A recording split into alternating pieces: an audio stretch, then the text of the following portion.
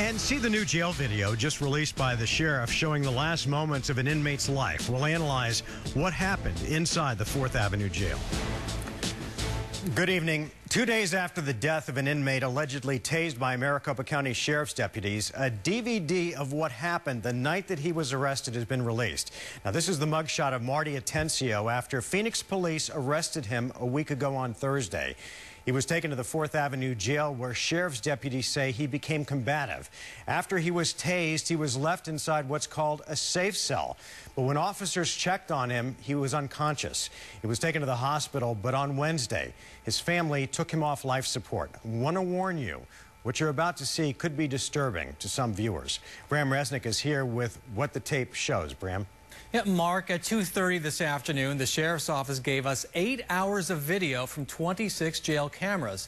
The video shows us what happened to 44-year-old Marty Atencio during the roughly 2 hours he was in MCSO custody on an assault charge. The sheriff's office says it believes it has nothing to hide. Now, I watched some, but certainly not all of the video.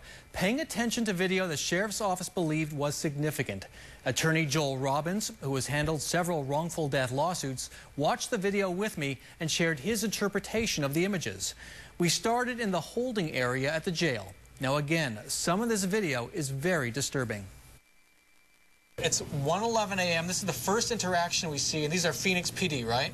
Yes. What are they doing right now? They're putting him in the seat. He's obviously in a state where he is moving around in the cell. They told him to sit down, and then they push him back in the cell, and then they cuff him right there to the bench. He's up in the cell. He's walking around. If he's refusing requests to sit down, then they'll cuff him to the bench that he's sitting on. One officer appears to be more than sufficient to be able to do that with him in this state. One officer, and that's going to be a significant point as we see the number of officers who get involved in just a few minutes. Yeah. A confrontation is about to occur. We don't know exactly why. The first thing that you notice is that they took off the cuffs.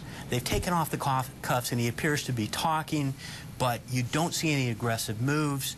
You see him put his back or get near the wall, fold his arms, and at that point, they start to grab him. There's more than enough force, if necessary, to deal with anything that Marty would have done. It looks to me when they back away, that's when the tasing occurs. With that many people, there's no explaining why they're going to need that kind of force. He is being brought into the cell now. It is 2:41 a.m. The story is that he has threatened suicide, so he's on suicide watch, so they'll remove his clothes.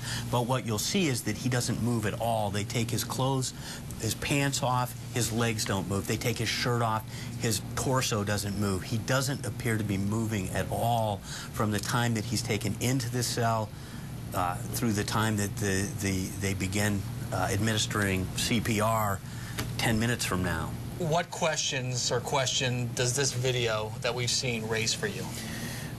Why this man had to die. He didn't seem to do anything meriting the kind of force that was used against him.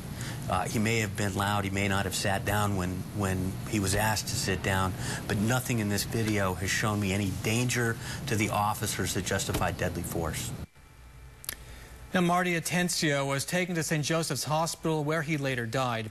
Sheriff Joe Arpaio says he won't talk about that video until the investigation is complete. Meantime, the attorney for the Atencio family, Michael Manning, says his clients have instructed him not to talk about the video yet.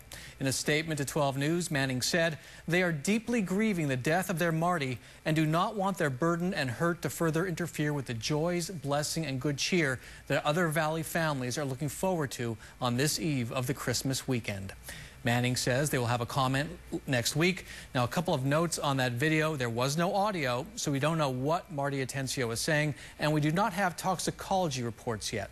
We are continuing our review of the video for 12 News at 10, and you'll see more on what appear to be several taser hits. Bram Resnick, 12 News. Bram, thanks. The judge overseeing a lawsuit that alleges racial profiling in Sheriff Joe Arpaio's immigration patrols ruled late today that every Latino